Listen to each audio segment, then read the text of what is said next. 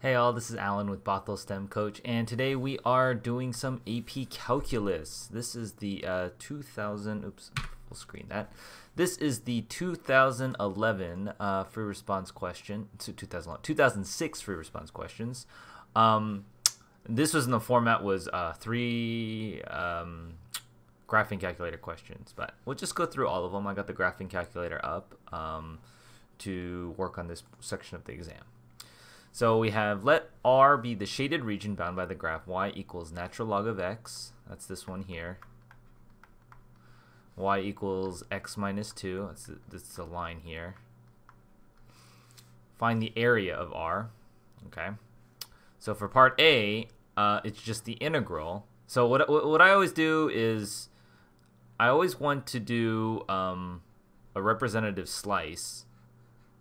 And the area of this rectangle, you see this rectangle is with the dx, and the height of this rectangle is the height of is the top function minus the bottom function. So it's ln x minus x minus 2 dx. Okay. So that's the area of the rectangles. I want to do all the rectangles from there to there, but I don't know the bounds. The bounds are where they intersect. So ln x equals x minus 2. So here's an area where I'm going to need the calculator because I don't know like how to. So first I'm going to need to find my bounds, and then once I have the bounds, I'm going to be able to compute this integral. So this is where I'm going to need to use my graphing calculator. Now there's a couple of ways you can do this. What I would recommend, you could either plot the two and then try to find the intersection. But I actually plot the difference. I find it easier to do this and to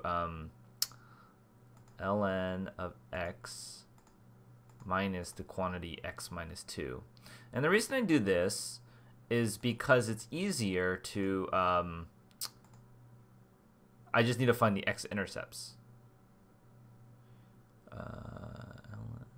Yeah, I just want to find where the zeros are. So I can do calculate 0. So instead of 0, and then it's just, yeah, so I'm going to say I want this one to this one.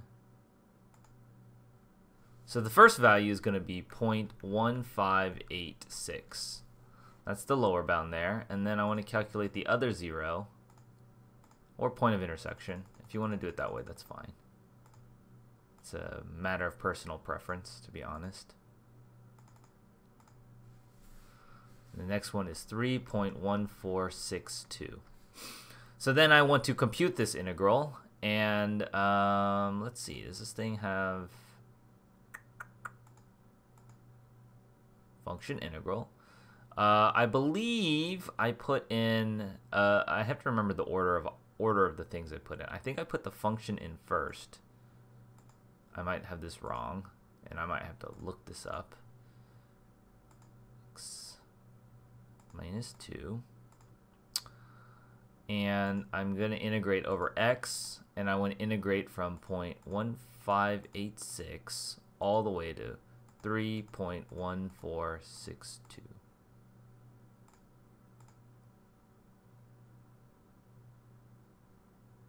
Wait.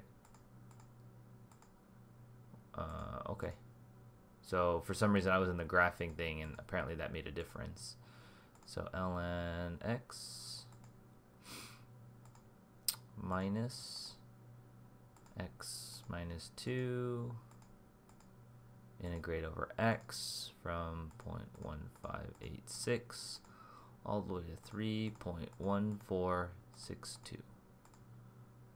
Okay. This is equal to 1.949. We'll leave it at that. Okay. B. Find the volume of the solid generated when R is rotated around the horizontal line y equals 3. So y equals 3 is this line here.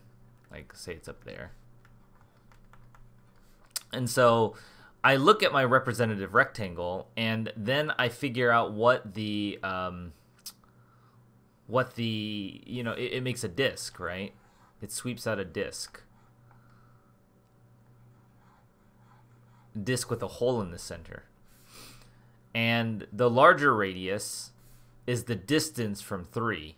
So it's whatever this y value is, it's 3 minus this y value. So my big R, the radius of the big disk, is 3 minus ln x. The inner radius, that's the distance from here to the lower function, is equal to 3. Oh, actually, the outer radius is, sorry. The outer radius is all the way down to here. So that's 3 minus x minus 2. And the inner radius is the distance from 3. So that's 3 minus ln of x.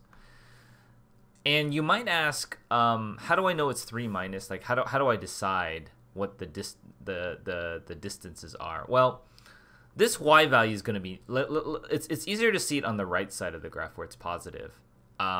Because you take whatever this y value is, and this distance is 3 minus that, because this whole distance is 3, and this little distance is this y value, so the remaining distance from there to there is 3 minus that, okay?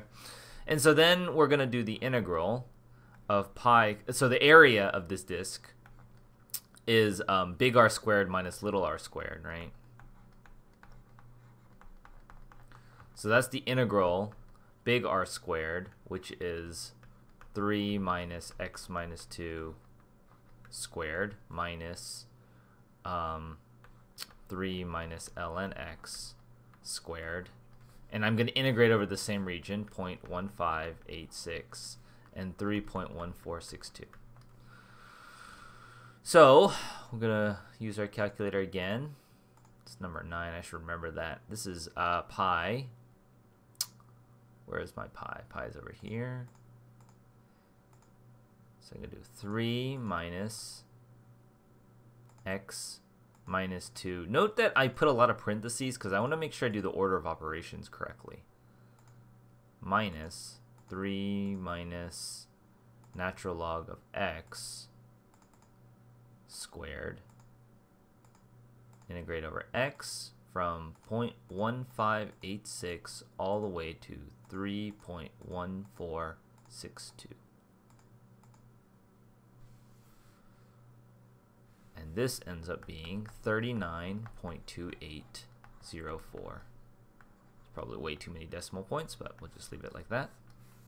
C, write but do not evaluate an integral expression that can be used to find the volume of the solid generated when r is rotated about the y-axis. So this time I'm going to rotate it around the y-axis. And there's two ways to do this.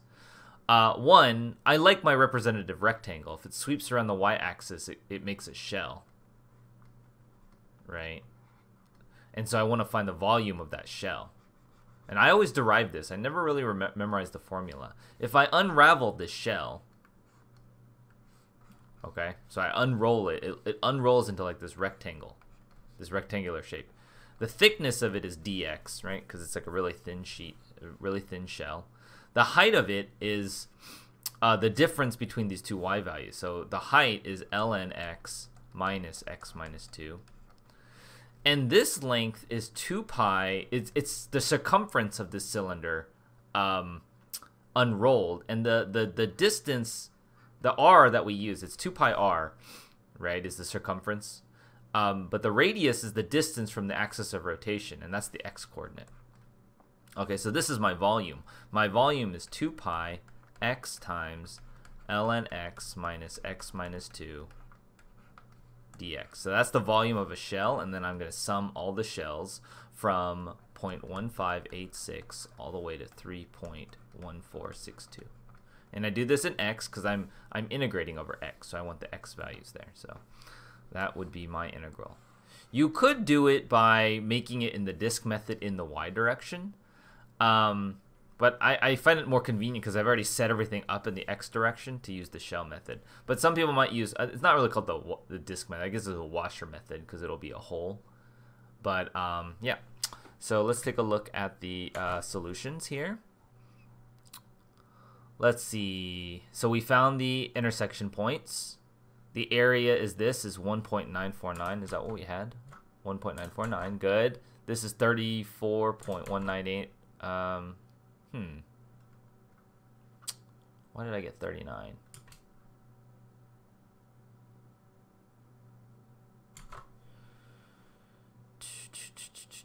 Volume is ln of x plus 3 squared.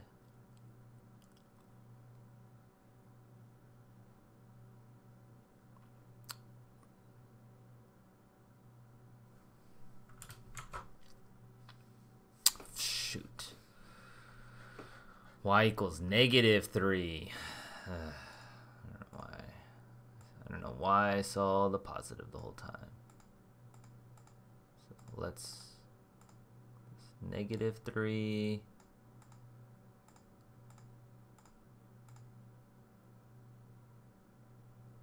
I did the bounds wrong. I did the order wrong. Let's see. Big R is the distance to the y I'm on.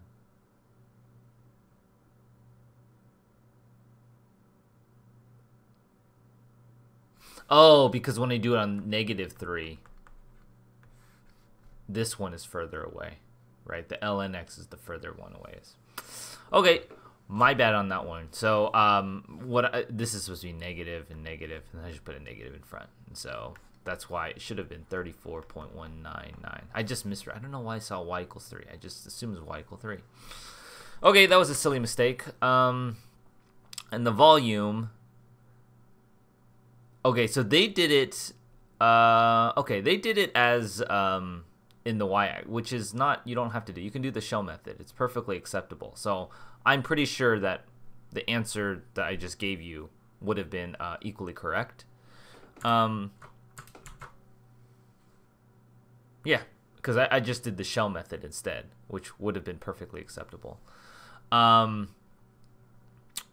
But they what they did in that solution is they did it in this direction. Oops. They did their slices in the y direction. So then you have to convert all these equations in terms of y and then kind of do just like part B, but it's fine. This would give this I'm pretty sure unless I made a small mistake, it would be a valid solution too. Okay, so hope you found it helpful. I'll see you in the next video. Thanks for watching the video, guys. Please leave a comment, like, or subscribe below to catch up more of the content. And see any links below. I offer free homework help on Twitch and Discord. See you guys in the next video.